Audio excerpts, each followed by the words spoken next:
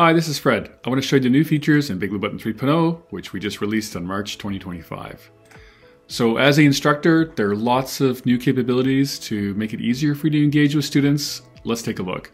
First is the new chat features. You'll be able to edit, delete, add emojis, and reply to chat messages. So to show this, I'm actually in BigBlueButton here, and I have Firefox up and running. So here I have two students, so let's try some chat.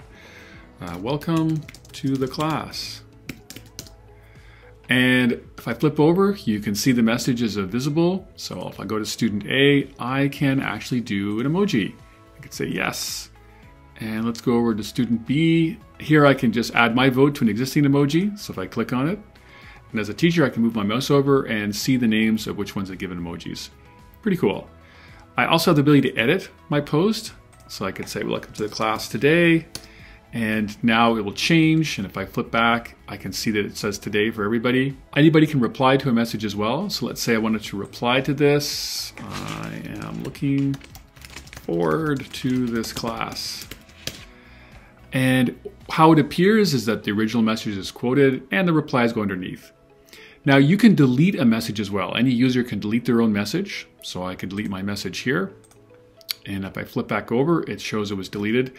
And as the moderator, which is shown here, I have like a square avatar, I can delete any other message. So if I want to delete this user's message, I can. The importance of this is I could still always clear the chat, but previous versions, if students shared something inappropriate, you would have to clear the whole chat. Now with BigBlueButton 3.0, you can just delete the individual messages. Cool. All right, let's go to the next one. New display of poll results as graphs. So I have some sample slides here.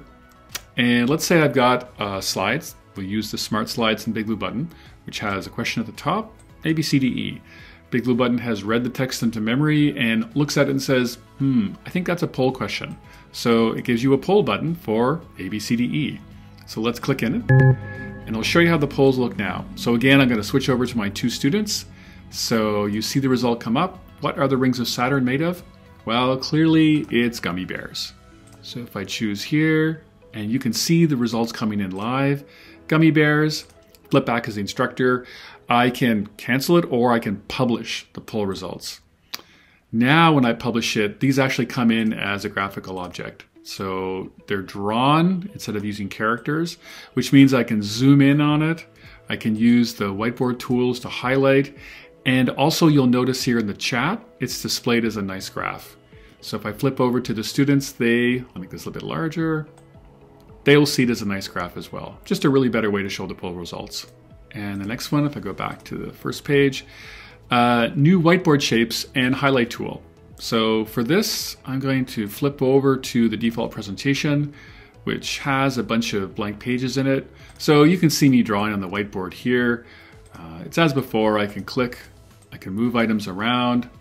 But the new whiteboard shapes are here in this little upward chevron. So I can do checkboxes, I can do, that's a cancel box, that's a checkbox. I also have the ability to do highlight. So I can highlight any text on the screen. This is really good for calling out parts of the slides. If you want to delete all the objects, you can just do like Control A, which will select everything, and then I can just tap delete. So it's really easy to just move objects around, select them all, delete them if you want to clear the whiteboard. Okay, let's switch back. All right, so new raise hand and leave capabilities. So you can see below there's a button here that'll raise the hand. And if I switch over to students again, they have it. So I'm going to click raise hand. I see the student that raised their hand. And just so you can see, if I actually raise my hand for both students, BigBlueButton will show you the order in which the students raise their hand. I can click on any individual one to lower it, or I can lower all of them. So there's also a leave button as well. So I, as a student or instructor, I can click to leave a session. It will leave right away. If I do this as a teacher, I actually have two options where I can end the session for everybody. And that's an easy way to just basically close the session. We made it very easy now to leave. The last bit is where the session information is. So it used to be in the chat and it would scroll off. This is like the welcome message we call. Now it's available just here under the title of the session. So if I click it, You can see it will display the information, and also it picks up some URLs. So this is really nice here. Depending on your front end, if you have a join URL, you can just click, copies to the clipboard, you can share it with other people. Lots of nice smoothing out of BigBlueButton 3.0. You'll find it a bit more responsive, a bit more scalable. And these are all the capabilities we designed based on feedback from teachers like yourself. That's a look at what's new in BigBlueButton 3.0. Please keep the feedback coming. Our goal is to build the world's most effective virtual classroom measured in learning outcomes. Thanks for watching and have a great day.